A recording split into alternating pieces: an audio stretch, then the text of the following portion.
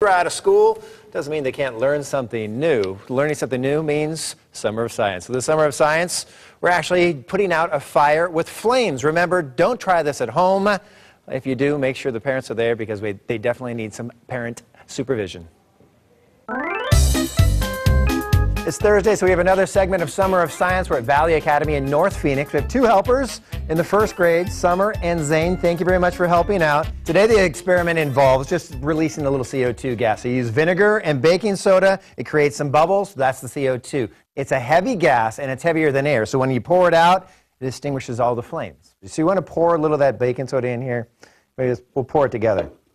Oh, that's probably enough right there, huh? We never play with fire, do we? No. Yay, oh my gosh, you guys are awesome. We need you to pour some of that vinegar into this, all right? So what we're going to do is we're going to start a reaction. That reaction is going to start to bubble up. Whoa! Just kidding. Now we have that carbon dioxide in here, right? So that's a gas, right? Now let's see if we can do something.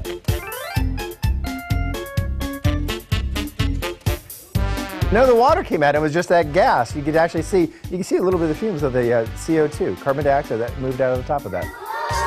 This is another Summer of Science. Great way to interact with the kids, teach them something, and hope entertain them a little bit. The theory behind this and all the items that you need can be found on our website, abc15.com. And of course, go science! Yay!